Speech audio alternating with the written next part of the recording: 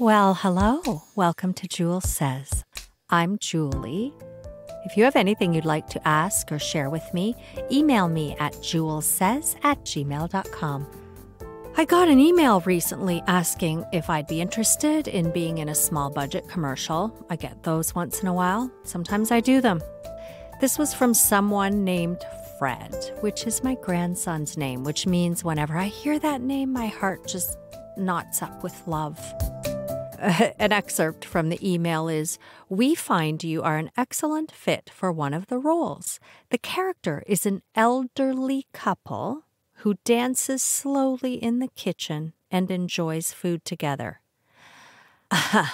Well, Fred, I'm not available anyway, as it happens, but I kind of bristled at elderly. Look, I'm very transparent about my age. I'm 62, but when I hear the word elderly, I envision a level of feebleness that certainly does not apply to me. Technically, it's true, I guess. I am elderly. I looked up the definition. According to Merriam-Webster, 1A, rather old. Yeah, I guess that applies. Especially being past middle age. Well, that definitely applies.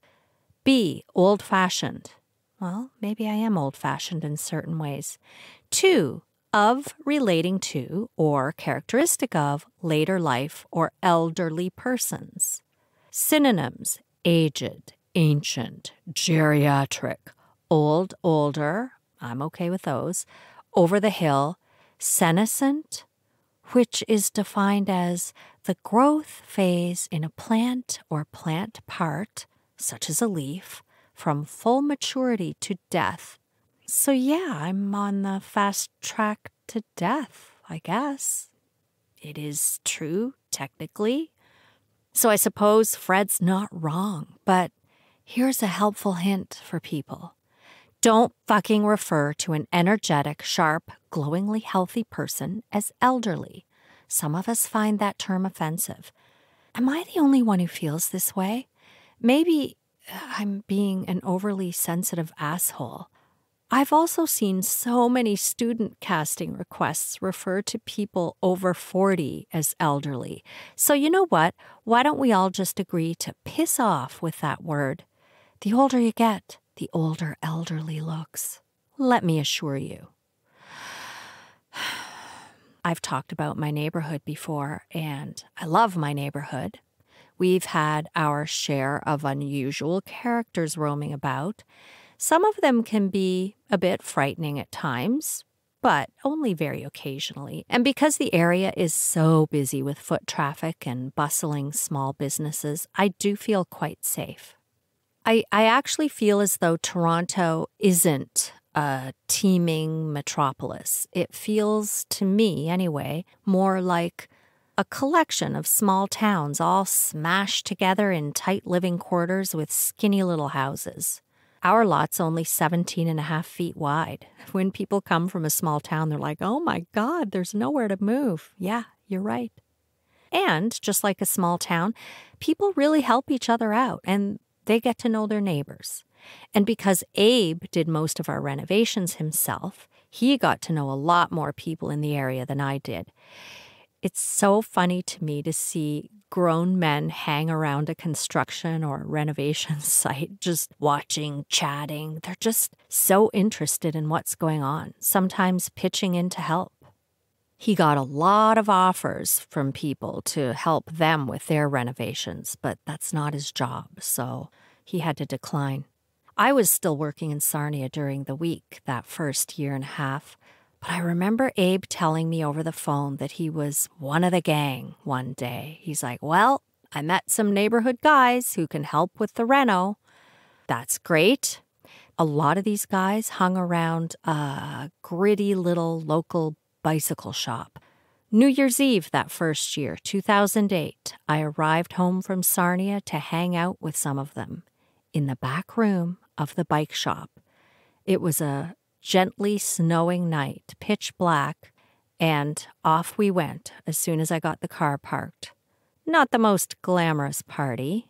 It was a dirty garage party in folding chairs, and it was cold. We all huddled around a small wood stove and had a few drinks. Not exactly my idea of a great time, but these were the guys who were interested in helping out with some of the labor, so fine, Abe's new friends. There was one very young woman, a girl, really, with one of the guys. It turned out that she had dropped out of high school. She hated her parents. They were too controlling. I tried to just listen for the most part because I know teens do not enjoy a lecture, but of course I worried about her.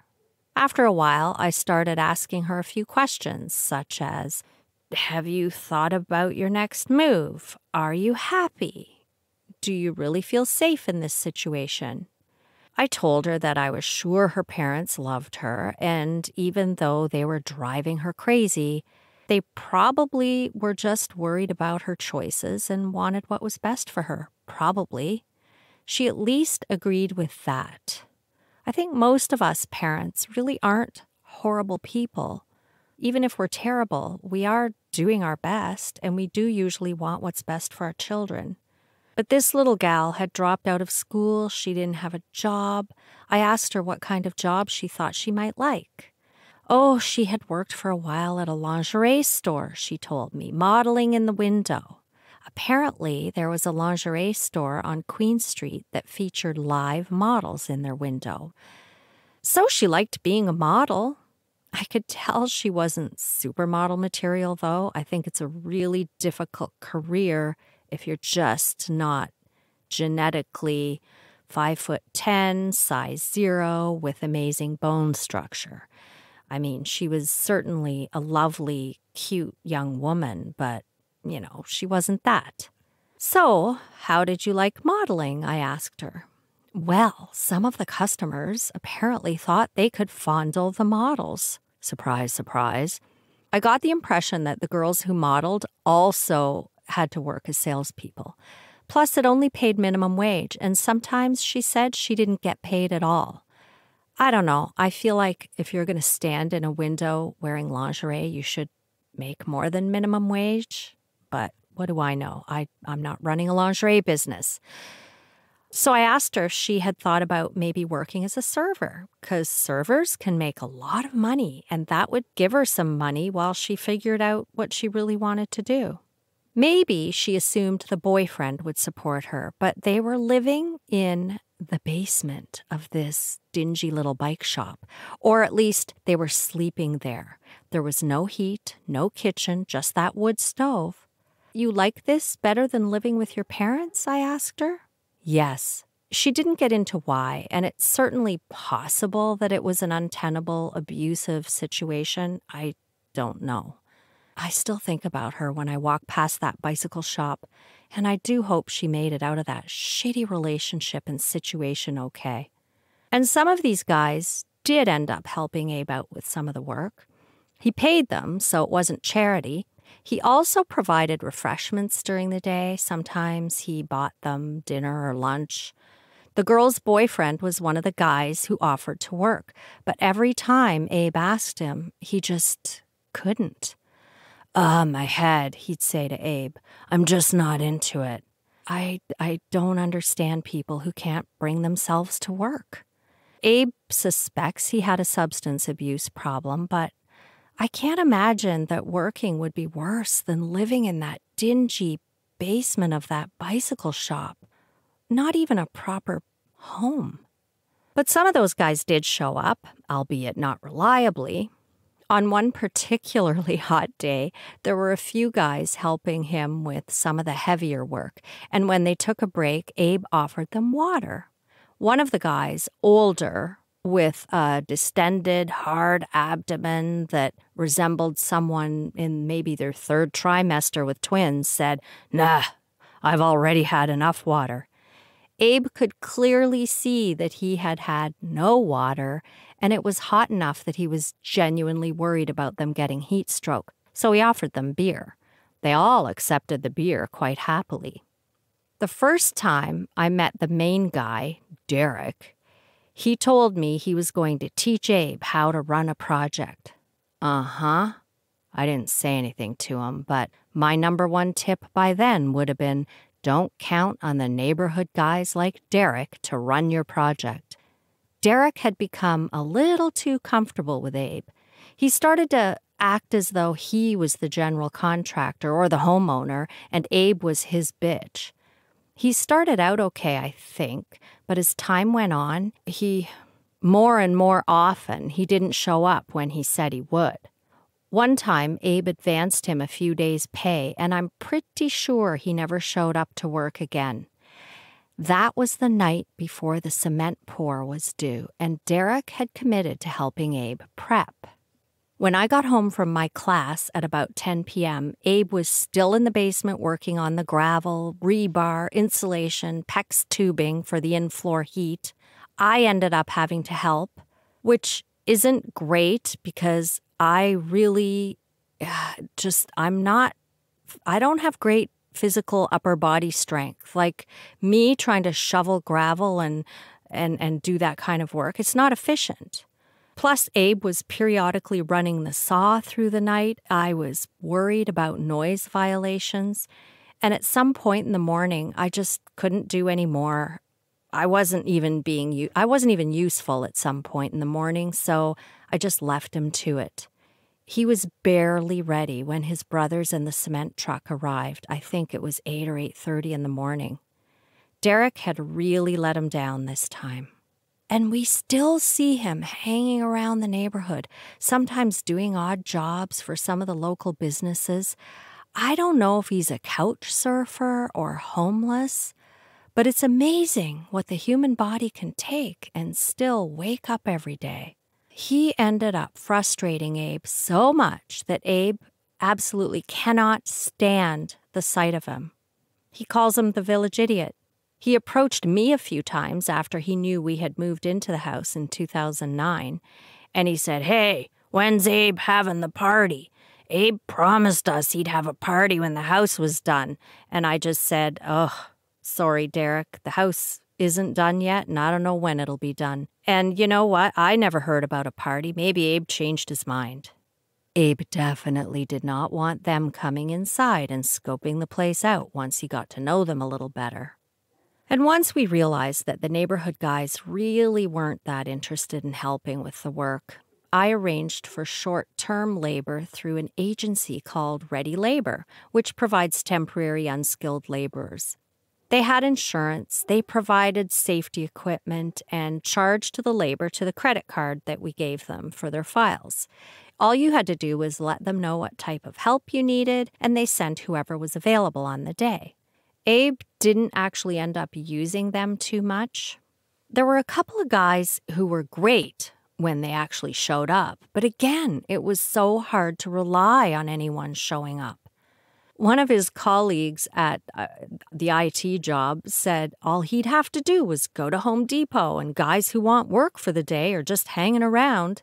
And I'm like, really? Maybe in warm climates.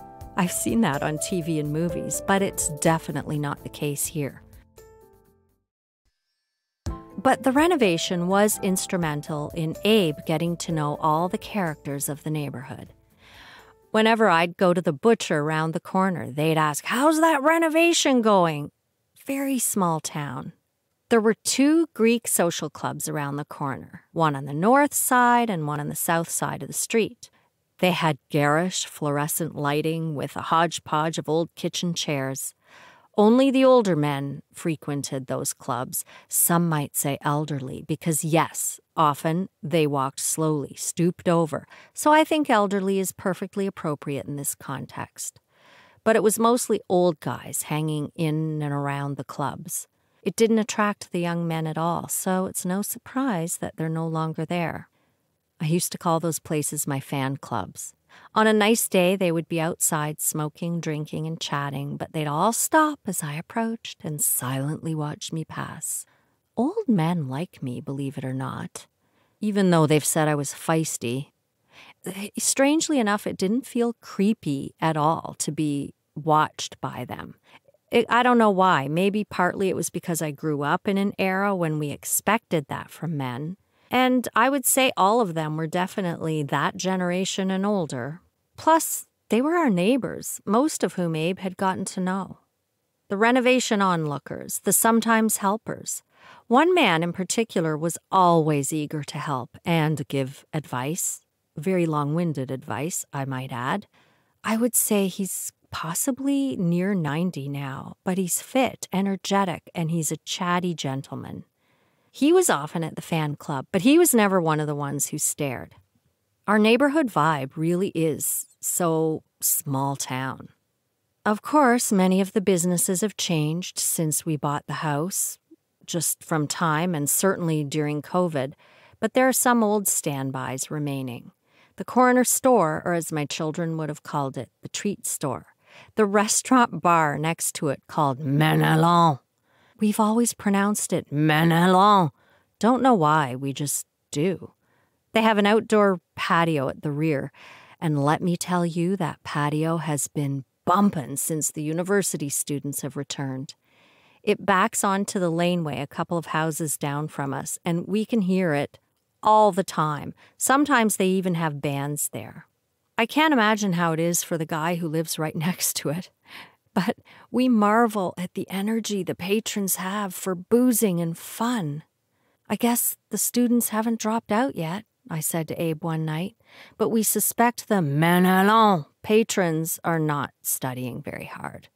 It could get a lot quieter by spring. There's a part of me that's strangely drawn to the sounds of all that revelry, but then I remind myself that it wouldn't be as much fun for me as it seems. Maybe I'm elderly after all. We've only been to the Manalon patio once, pre-lockdown, on a pub crawl with Abe's sister Mary and her husband Carl. It was nothing fancy, a hell of a lot better than that bike shop, but they did have nice lighting and kind of a nice vibe.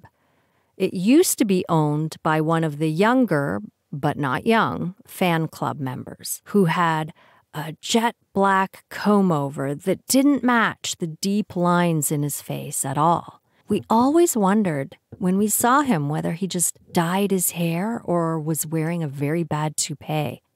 Now that I think of it, I guess since it was a comb-over, it had to have been his own hair. Who buys a comb-over toupee? I don't think anyone would. But one day, he left his van parked on our street with the keys in the door. Eagle Eye Abe, of course, ever watchful of the neighborhood goings-on while he worked outdoors, and even now, from his office bay window, brought the keys to him at the restaurant before someone else could make off with the van. Comb-over was so thankful. He offered Abe a free beer at the Manalon in appreciation. He never did collect on that. But one night, one of the small, older fan club members collapsed across the street from us. From Abe's office, he heard him call out as he fell, so he dashed outside to make sure he was okay. "I've had a lot of beer," he said to Abe. He could not get up. And Abe didn't want to get him up and just help him home. He knew he lived alone, and he was worried. What if he had fractured his neck? Abe would never forgive himself if that man died at home alone through the night, so he figured he'd better call emergency services so they could assess his condition before moving him. Abe laid down on the sidewalk beside him, which I think was extraordinarily kind, and waited about 20 minutes for the paramedics to arrive. He saw them as they were about to drive past and waved them down. "We didn't see you there. Good thing you waved us down." Yeah, it is a good thing. You would think the paramedics would assess this man's condition. They did not. They got him up, helped him up the steps and into his house, and left. Okay, he could have done that. Abe was relieved to see him heading to the fan club a few days later. One icy night in Sarnia, Abe witnessed a truck about 1 kilometer ahead of him swerve back and forth, then spin 180 degrees so the headlights were pointed toward him, then tip into a ditch which was about 2 meters deep, and then land on the roof. He pulled over and sprung into action. The water was about 1 meter deep and ice cold. Of course, there was ice on the road. He jumped into the ditch on the passenger side where there was more clearance from the bank. And he couldn't open the door because the top was submerged in mud, so the door didn't budge. Another guy arrived on the scene seconds later, called 911, and between the two of them, they managed to get the door open, which was severely bent. A woman and two men were able to crawl out. They must have hit a patch of black ice. If you've never driven in conditions with black ice, you don't even see it. They obviously hit a patch of it. The Sarnia police recognized Abe and the other guy with a Heroes Award at a ceremony later that year. Then there was the night that Abe, working late in his home office, which had a bird's-eye view of the street, heard a young woman yelling something and looked out to see her stumbling onto the street. A car had to swerve to avoid hitting her. Of course, he ran out to help her. I happened to also be working late that night, but I was at the client's site. I wasn't at home. Abe and I were both working on our respective clients' go-live weekends, which meant all hands on deck 24 hours a day until the new system was ready for business. And of course, we realize that drunk young women are particularly vulnerable. And I would hope that if someone I cared about was in that position, a decent human being would help her out. So he went out to make sure she was safe. After all, she was so hammered she was falling into the street. So even if no one deliberately hurt her, a driver could have hit her. You'd never forgive yourself if you hit someone, even if it wasn't your fault. And at the time, there had also been news reports of, there had been some discoveries of human remains, not in our neighborhood specifically, but in the GTA. So, of course, he wasn't going to just ignore that. When he approached her, she initially kind of gave him a dirty look, and she was looking at him with mistrust. And he thought, well, okay, maybe she's not that drunk. She knows enough to look at me skeptically. So he started walking away and said, I hope you get home safely. Then she called out to him, wait, maybe I do need help. So he hailed a taxi and waited to make sure she got in and home safely. He asked her for her address so the taxi driver could take her home, and she vaguely said she didn't know her address, which seemed strange. But Abe figured maybe she had just recently moved there and she just was so drunk she didn't know it off the top of her head. She dug into her purse, and Abe could see that the purse contained basically a dead phone, some coin, and a key ring with about 20 keys. She pointed toward a one-way street and directed the taxi driver to go down the wrong way. The taxi driver said, look, you can just walk then if it's that close. Abe gave him some money for his trouble, and they got out and started walking together because Abe wasn't going to just leave her there. He wanted to make sure she was safe. How far is it? He said. Within walking distance? Yeah, just up here. Then she started ranting about something that had been bothering her. Then she lamented about her divorce. So she was old enough to have been married and divorced. Abe figured maybe late 20s. How much further? He asked, because they kept walking and walking. Not far. Do you want to fuck? I guess she liked him. No, I'm happily married, thanks. Now, this is him telling me the story. Then she continued on with her rant. And then she offered again, but with the assurance, don't worry, no one will find out. By this time, Abe wasn't sure they were getting close to her home.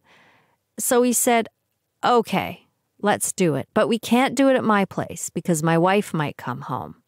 Well, wouldn't you know, she suddenly remembered her address. They hailed another taxi, and off they went. And it wasn't really that close. I mean, it was within walking distance for an urban dweller, but probably an hour's walk. It was one of Catherine's old neighborhoods when she first lived in Toronto. Abe paid for the taxi, helped her to her apartment, and miraculously, she was able to pick out the key amongst the bunch of keys to her apartment, though her fine motor skills were such that Abe said he did have to unlock the door for her. As soon as she was in, Abe said, I gotta go. "Oh, no, come on, come in," something like that. And Abe said, "Sorry, I gotta go." And with that, he left and called me at work when he got home. It was maybe about 3:30 in the morning, and I remember getting the call.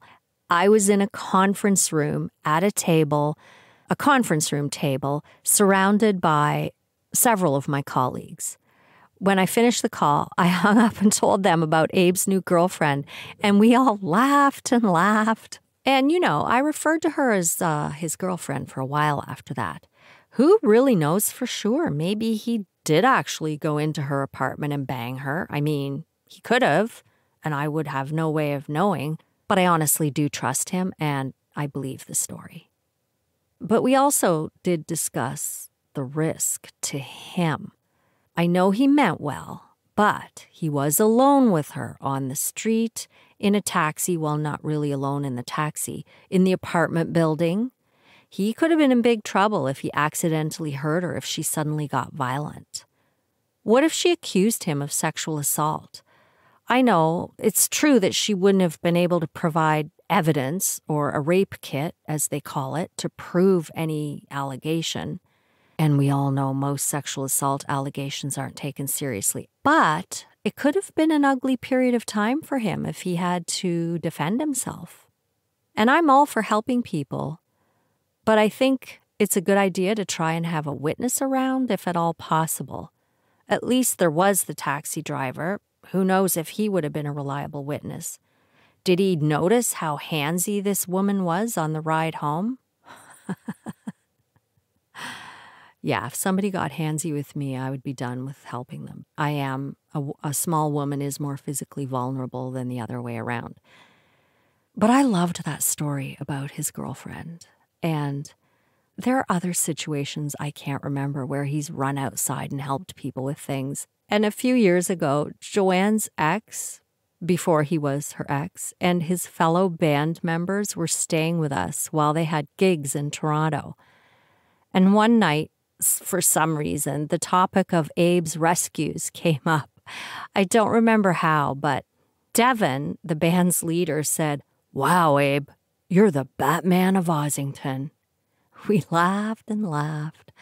I love that. He is the Batman of Ossington, rescuer of all, young and old, lending a helping hand in our small town in the big city, a true hero. Thank you for listening. If you have anything you'd like to share, you can email me at julessays@gmail.com. Have a wonderful week.